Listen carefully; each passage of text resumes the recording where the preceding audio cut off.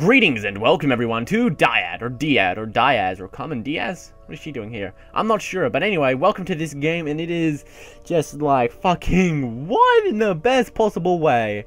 It is like insanity mixed with awesomeness, and then you just stir it around for a little bit and you got a nice pile of Diaz. It's just like...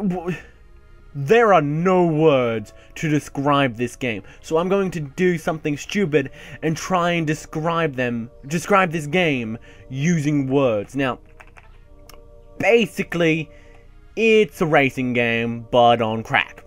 Actually, yeah, it wasn't that difficult to describe at all. Okay, yeah, that's pretty simple. Now, before we get into the actual game, I just want to show the configuration settings. It's, it's a fairly straightforward stuff, except... there's no options at all to change your keyboard binding, so you're stuck to using Z, X, and C, and the arrow keys for movement and shooting and action bits and pieces, and that annoys me. There's also no mouse support at all. Why can't I use my mouse? Let me use the mouse wheel, the mouse scroll wheel thing to, go in the menus. Look, why can't I can't scroll, I cannot scroll. It is impossible. I have to use the fucking arrow keys, and it's annoying. I hate that. I hate the goddamn arrow keys so much. But anyway, enough of me hating on the arrow keys. It's time for me to show you KKK, KKKK, KKK, KKKK, which is a great level name. It's just, fantastic. I mean, it's pretty much Shakespearean right now. The goal of this game is to basically just race and go trippy as fuck. It is brilliant. Now, there are three types of levels you can unlock. You can unlock the basic game mode, which is, a simple objective. You beat it, and then you can advance to the next level, then you beat the next level, and so you can beat the next one, and so on and so forth. Basic stuff like that. There are 26 levels in total, by the way. And, oh, but the wrong one. Yeah, and then there's also the remix mode, which allows you to basically just change how it works. Should you put infinite play on? Should you have unlimited energy? Should you make it inverted? Should you do that? It's like tons of options. And trophy mode is what you unlock when you get 3 stars in the game. You will unlock trophy mode, which allows you to get a new special objective in the game, which is more difficult than the normal objective. And then after beating trophy mode, you will unlock a Steam achievement. It's called trophy mode and not achievement mode because this game was originally on the PlayStation Network, and PS3 uses trophies instead of, that achievements and such. So that's why that's there. And there's also global leaderboard, so you can see where you place. Where am I? Number 6! Guys, step your game up. How the fuck did Bippy get to 2 minutes and 42 seconds? That is amazing. That's cool. Wait, is this game really using page down and page up? Wow, that is weird. It's fucking 1990 all over again.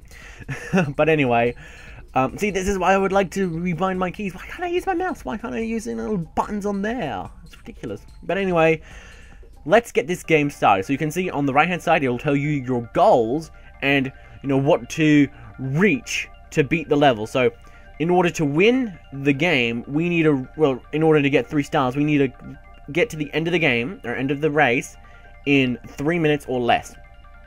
To get 2 stars, 3 minutes 30 seconds. To get 1 star, which is just the minimum passing grade, that's 4 minutes and 30 seconds we need. So let's get started. Alright, so here is basically the entire controls of the game. You want to highlight something, then when it's highlighted, press X, and that will zip you closer to it, and then you want to make sure you get a pair. So we just hit orange, and then we want to find another orange. Where's another orange real quick? And then that will give us a little zip line, and it will also allow us to go faster. The zip line is used to increase your speed, and also when you find a pair, you'll get a nice little boost to speed, which is always good. So this game is all about going fast and tripping out, man. Look at it go. See, there we go. Also, actually, no. In order to get the zip line, there needs to be one in front and one behind. So they need to be in front of each other. You can't have them placed. Oh fuck! I'm gonna fail this already. Wow. Oh no! I succeeded. My bad. I thought I was failing. But yes. Okay. So here is the checkpoint type of thing, and this will tell you how fast you need to go. And in order to get a certain amount of time, basically, we're doing alright, I believe. Not that bad, not that horrible, but it definitely could be better. So this is your new enemy, the Triad. If you avoid them at the last second in order to get a little zip line that they'll leave behind.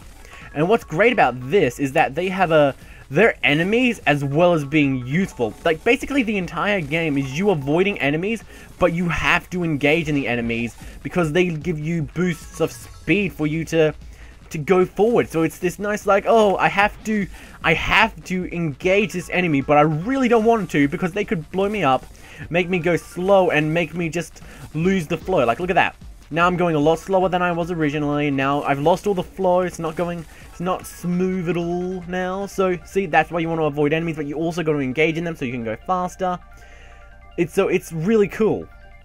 Alright, next sector. Basically, by the way, sectors are pretty much just laps.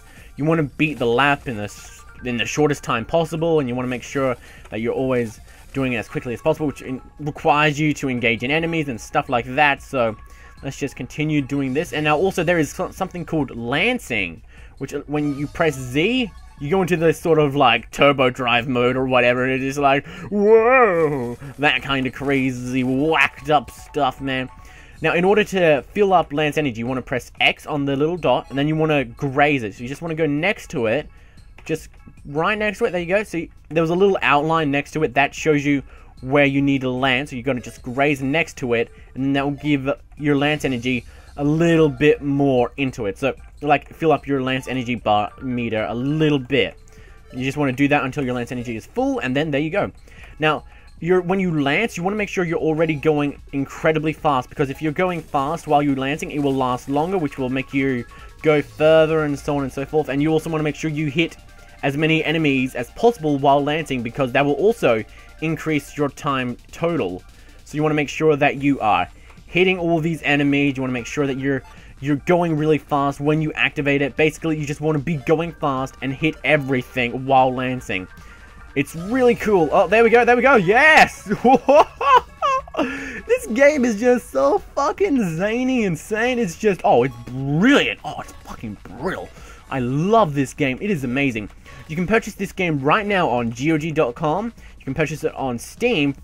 You can also purchase it on the PlayStation Network, and it's all $15, I believe. Actually, no, I think GOG.com and Steam are currently having a 20% off sale, so I think that's what, like 30 bucks? No, 30 bucks, no, 13 bucks, I think it is. I can't math right now. I'm busy getting insane. Am I going to lose? I did, yeah, okay, good. That's actually good, because, I want to show you the rest of it, because otherwise I would have been there forever. Now, let's go to remix mode, which is basically, I'm going to show you this for maybe 2 sectors. I'm going to play this for 2 sectors, and then we're going to go back to trophy. We're going to show off trophy mode. It's a different level in one of the earlier stages, because I haven't unlocked 3 stars on this. So let's just turn everything on. There we go. So we've got drums on, collision on, washed out on, inverted on, relativistic distortion. I don't even know what that means. Big words is too giant for my little brain. Unlimited energy, triggers equal music, so I assume that means when we trigger something, it'll equal music, stuff like that. Infinite play, which means we play for infinity, and so on and so forth. Basically, pretty straightforward, and now this game gets insane. I'm going to be quiet for just a little bit, and then I'll let you just listen to it.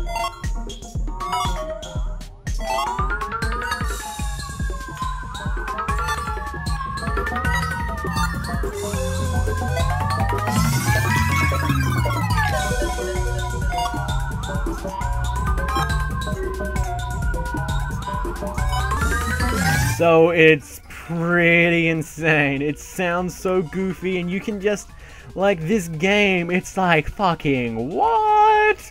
That's just, like, my whole reaction to this game. It's like, what is going on? Like, the more I play it, the more I'm like, what the hell is this? This makes no sense at all. Why does this game exist? I'm not saying it shouldn't. I'm fucking glad it does, because it is brilliant, but why does it exist? This shouldn't exist, but I am so fucking glad it does. This is just brilliant. This is like fucking... This is all the positives of being on drugs with none of the negatives. So thank you, Sean McGrath, the developer of this game, for creating a drug simulator racing game. It's driving while under the influence of drugs, except without any of the negative repercussions of that. So thank you. You've saved millions of lives. Sean McGrath, you are our hero. Modern day Superman. I love it. Actually, I shouldn't just say Sean McGrath. I believe there are also other people who worked on this game, so I and being really rude by just saying it's Sean McGrath. It's actually, I believe there's actually a credit. Yeah, okay, so Sean McGrath, David Kanaga, Pecco, Kosh.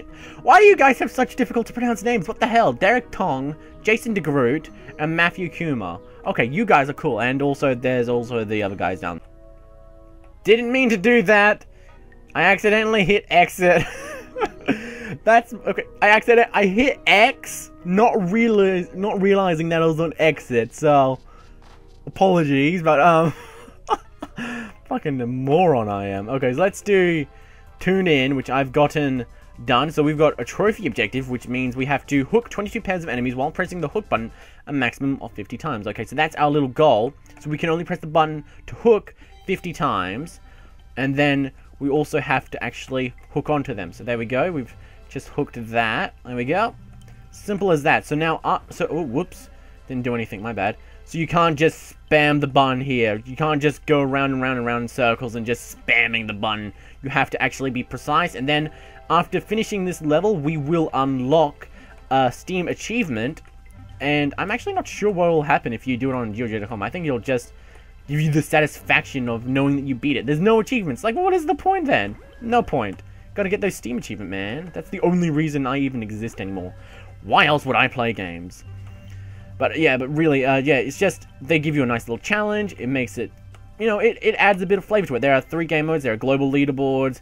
This game has quite a bit of content in it. So if you want to just play a game that is insane with a bit of content, you can purchase this game right now on GOG.com, Steam, PSN, all for $15 or slightly less on Steam or whatever. I didn't do it. Fuck. Failed. I'm so sorry. I failed you all. But yes, anyway, let's just continue. So there we go. That has been... Couldn't even do it on the first fucking level. Ridiculous. I'm shit. So yes, this actually goes to show that even if you're rubbish, and if you're somehow worse than me, you can still get enjoyment from this zany-ass game. So, yes, I highly recommend you pick up this game. It is insane.